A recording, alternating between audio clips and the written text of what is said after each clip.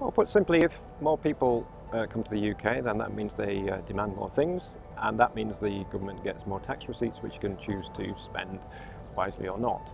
But it's a bit more than that, because if immigrants have skills that are in short supply, then that means that the economy can be more productive, and that means there's sort of a bigger pie to share around. It also helps the immigrants themselves, because by and large they're better off coming to the UK than they were if they stayed in their origin countries. But it's one thing to sort of theorise about this, but we also need evidence to sort of back these up. So these are potential benefits of immigration, but you always need evidence to see whether that's true or not.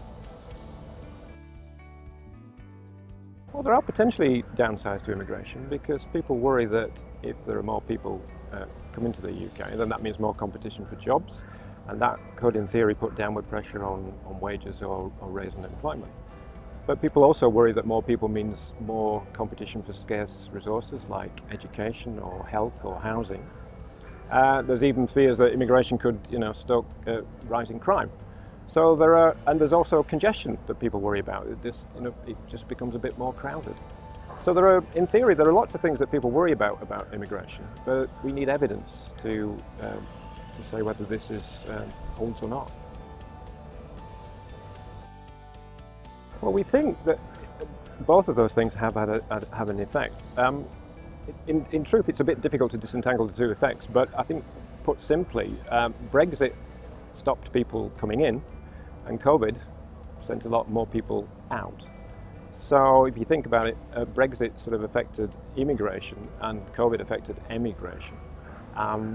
Brexit means that it's harder, particularly from the European Union, to find work. Because free movement stopped, whereas the COVID downturn is more about sort of everything shut, and therefore we think that lots of people went home. Though that is rather tentative at the moment, because the evidence, understandably, is a bit uncertain because of COVID. But we think that that's what happened, and we think that something like between 700,000 and 1 million people may have left in the last year, which is a big number. It's a big number. Well, to answer that, you've got to ask yourself, well, what happened to the economy when immigration went up? And to the best of our knowledge, the answer is not much. Immigration seems to have small positive effects, but they are small. But neither does it have the big negative effects that everybody was worried about. So then equally, if immigration's falling, you might say reasonably, well, okay, if immigration didn't affect much when it went up, it shouldn't affect much if it goes down. But then things get slightly more complicated, because it's not, economists like to talk about other things equal, and things are probably not equal, the same as going up as when immigration was going down. So it's very difficult to say what the consequences of falling immigration will be. Certainly certain sectors will be the shortage of labour, but other than that, anybody who tells you they know for certain what's going to happen is probably, well, optimistic.